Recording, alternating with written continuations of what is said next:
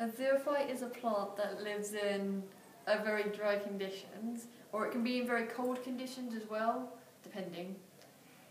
Xerophytes have lots of adaptations to get water from very dry soil and also to prevent water loss.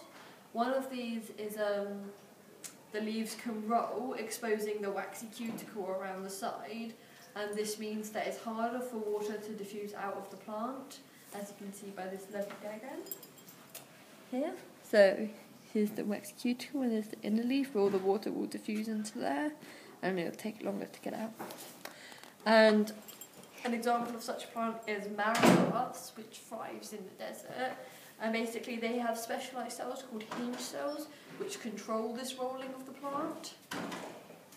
And these hinge cells react to the humidity. So they'll roll the leaf up, and inside humid air will be trapped. So even though the outside air will be dry, inside the leaf there'll be lots of humid air with a high water potential. Yes, or at least a less negative water potential. So that means that the water within the leaf won't diffuse out, even though there's a high water potential in the leaf as well, which stops overall water loss. And here's a picture of a hinge cell. And this one is specifically from a mangrove grass. It's this red bit here. Now for Zoe to tell you some more.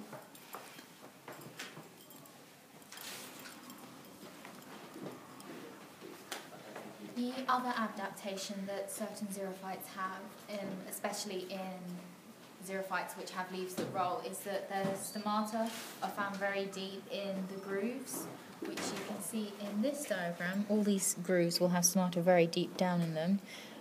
This then increases the distance which the water has to travel to diffuse out of the leaf completely. Some xerophytes also have small hairs on the surface of their leaves, and these hairs trap a layer of air on the surface of the cell, which then becomes saturated with water and moisture, which increases the water potential gradient and stops more water from diffusing out the cell because the potential gradient is higher. Water potential gradient is higher, which also will overall reduce the water loss in xerophytes.